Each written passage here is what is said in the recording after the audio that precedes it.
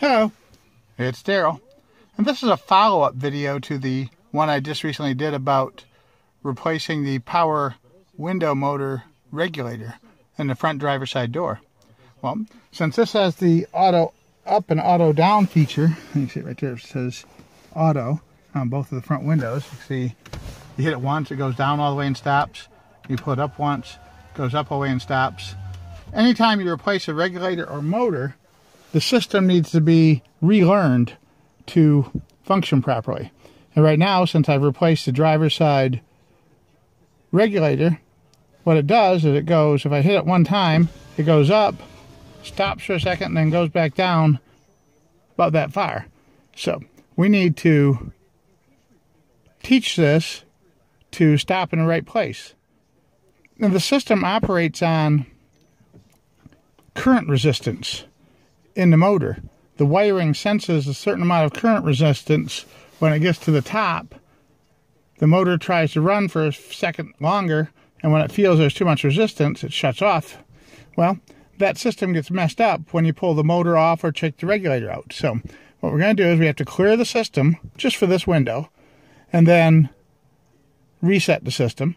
And it's something to do with the door open. I'm not sure if you really have to do the door open. I haven't tried to do it without the door open, and the key off, which key's off. So what we're going to do is take the key off, put the key back in, put the keys off. We're going to turn the key on and then off 5 times within like 5 seconds, preferably as quick as you can. On, off, all the way to the run position, but not where it's cranking over. So it'll be like 1, 2, 3, 4, leaving it on the on position on the 5th try. And then we should hit the down button and nothing should happen. See, and I didn't get it right. So we're gonna do it again. 1, 2, 3, 4, 5. Then hit the down button and nothing happens. That means we've cleared the system. Since I paused to tell you what I had actually accomplished, I didn't complete the programming cycle in time. So now that we hit the button once to clear the system, we then put our finger on the button again, hold it all the way down, there we go, until the window's all the way to the down position, and count to 4. Then hold it all the way up until it reaches the top, and count to 4 again, and then let it go.